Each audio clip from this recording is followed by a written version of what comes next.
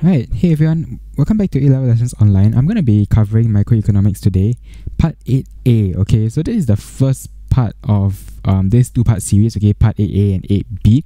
8A is going to be covering your total revenue and strategies for as an impact of your market outcomes, okay? What total revenue is and what are some strategies that producers may employ, okay? After knowing your PED, all that kind of stuff, okay?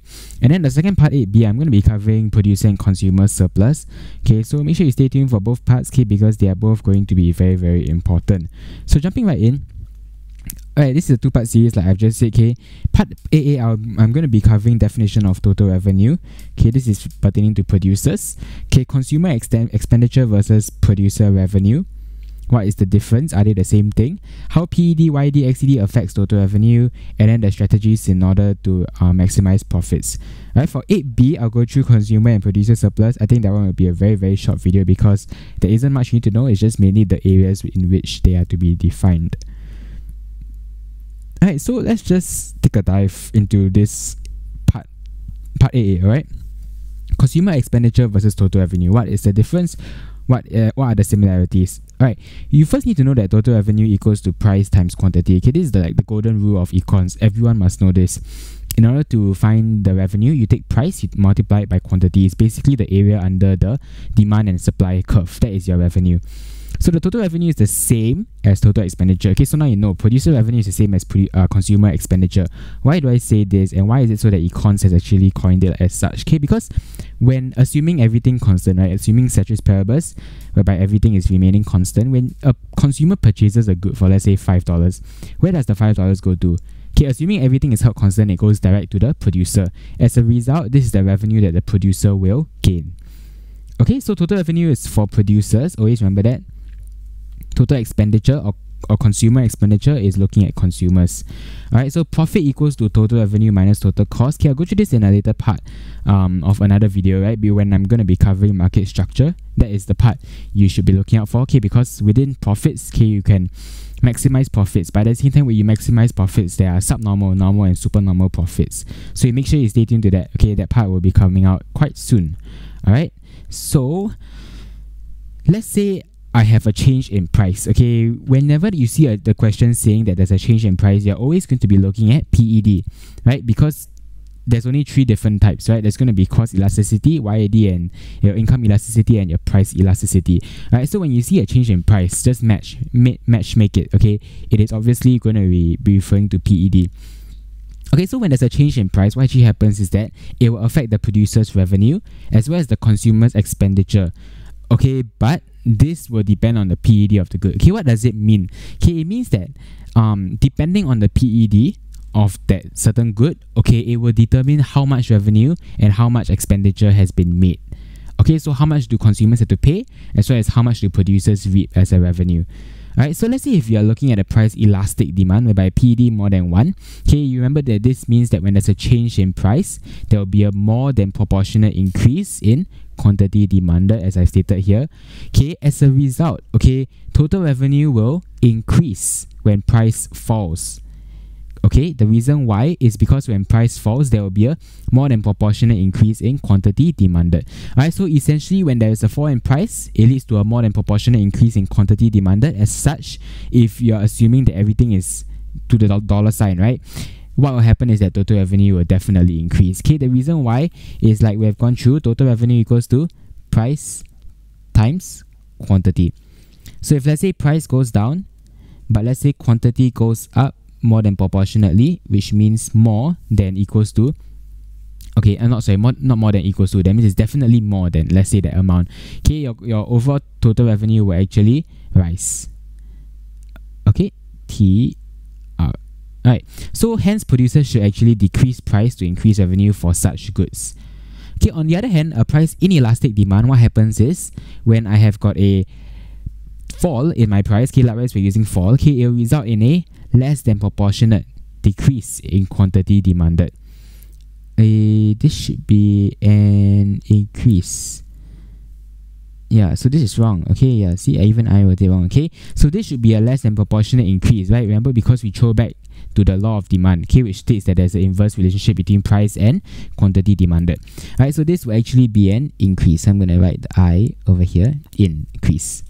Okay, so increase in quantity demanded, but it's less than proportionate. Hence, overall, your total revenue will still fall. Okay, as I've stated here. So hence, producers will actually increase price for such price inelastic goods in order to increase revenue. Alright, if that part was a bit confusing, okay, play back the video again. Make sure you go through it, understand it, okay, absorb it. Alright, so evaluation of PED, okay, in each one of them I'll have a bit of evaluation. Okay, firstly, it's not easy to actually identify or estimate the PED value, okay, because there are changes in the economy all the time. Okay, so for example, a good which has once been priced inelastic, tomorrow it could be very elastic, okay, because of, let's say, a sudden surge in substitutes. Okay, one more, the ceteris paribus condition does not hold true in the real world. Okay, not everything is constant. Okay, some revenue may have to be charged as taxes as well. Taxes may be charged. Okay, and the firm's objective may be to maximize profits rather than total revenue. Okay, I'll go through this later on in another part of market structure as well. Okay, so if there's a change in income, what should a producer do? Okay, so when you have a change in income, you match it to your YED, right? Because income elasticity of demand. So YED has a very important effect on resource allocation and output. So this is very, very important. You must remember these two terms. Okay, it is very, very impactful on resource allocation. So what are the producers going to allocate resources to, as well as how much to produce? Okay, so a very high YED means that it is very, very sensitive to a change in income. Okay, so essentially there are two different cases. Okay, when there is an economic boom and when there is an economic recession. So these are the two main cases. So when there's an economic boom, it means that incomes are rising. So this means that incomes are rising. Okay, as a result, firms should actually stock up on very, very, very income elastic goods such as luxury goods. So this is your YED more than one. It's a positive income elastic good.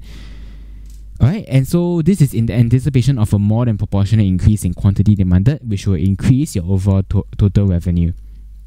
Okay, so likewise, okay, over here you're not looking at PED, you're looking at YED. So when you're looking at income elastic goods, what happens is that increase in your, let's say, your price, or let's say the amount of goods you have to stock up. Okay, so not your price, remember, not looking at price here. Okay, an increase in the quantity that you're stocking up, okay, in terms of this income elastic good will lead to a more than proportionate increase in quantity demanded when your income rises. So this is a income elastic demand. Okay, on the other hand, during a recession, okay, firms should reduce the scale of production and increase advertising efforts for inferior goods. Okay, because like we've gone through, this is a negative YED, correct? So this means that when there's a fall in income, there will be a rise in quantity demanded for such goods.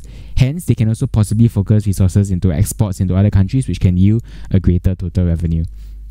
Okay, so basically the evaluation for this is that companies actually need to focus on a product mix. So they need to have a mix of inferior and luxury goods in order to ensure that they can tide the different waves when there's an economic recession or when there's an economic boom in the economy. Okay. So one more thing to take note, okay, is that the only variable that we're changing here is income. So do not bring in things like marketing strategies, discounts, okay, because these will mean that there will be a change in the price of the good. We're not looking at that. We're only looking at a change in income. That is the fixed factor that we're looking at. Okay, so what if there's a change in the price of different products? Okay, so XED is important for producers to estimate the effects on demand of their products when prices of related goods change. Okay, so let's say if another good has an increase in price and their own good has a fall, okay, it shows that it could be a complement. Okay, so for example, our first case here we're going to look at is high positive YED substitutes. Okay, so a fall in the price of good A will take away a significant market share from good B. Hence, good A is focused, okay, and more forced, okay, to respond by dropping their prices. So this will lead to a price war. Okay, we'll learn more of this whole part in market structure, and this is not desirable in the long run. Okay, so good A, okay, can actually choose, okay, to focus on non-price competition, right, such as aggressive advertisements, all that kind of stuff, in order to reduce the XED or CED with respect to its rivals. Okay, however, XED could be low due to brand loyalty, hence good A may choose to ignore the fall in price of good B. Alternatively, substitutes can also consider merging, okay, so to collude or that to basically form basically acquire one other. Okay, so essentially over here we're looking at, okay, it's for substitutes. Okay, let's say if let's say good A, let's say Nike decides to have a fall in their price. Okay, this would mean that a lot of people who are once buying Adidas, okay, will actually transfer over to Nike shoes. Okay, as a result, your original one, your Nike, okay, may actually be Adidas, okay, may actually want to instead drop their prices as well. Okay, but a price war is not desirable. Okay, price war is basically when prices of each company keep on dropping in the market, which is not good. Okay, so ultimately, end of the day, what may happen, okay, is that if let's say XED is low, okay, both companies may choose to ignore each other. But if it is not, okay, if they are very high, okay, like substitutes, okay, they will actually focus on non-price competition in order to gain back that brand loyalty. Okay, so if it's a high negatives XED, okay, your complements. So if you're looking at complements, okay, firms may want to collaborate with each other in order to jointly promote their products. Okay, so joint promotion can frequently be seen among airlines, tour agencies, your telcos, okay, all that kind of stuff. Okay, whereas there's also a loss leader strategy, right? Producers of, let's say, a lower price good like printers. Okay, they the higher price good of the complements, okay, they may choose to actually lower their price such that the other complement will see a rise, okay, in its demand. So things like your ink cartridges. Okay, so it kind of like works hand in hand, but one of them takes the lead instead.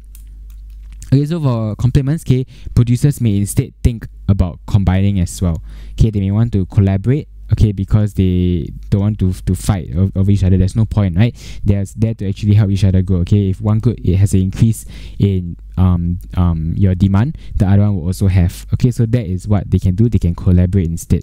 So that is what XED will help producers to identify whether they want to collaborate with a company or not, or whether they may want to invest in non-price competition. Okay, we'll go through more of this later on in the market structure. So this is just a very brief outline. Understand what it is all about, and make sure you know how to apply it to the context of the question.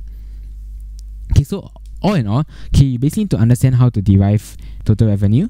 Okay, explain how the PD, YED, XED affects the total revenue earned by producers. Okay, so does it lead to a rise or fall in total revenue?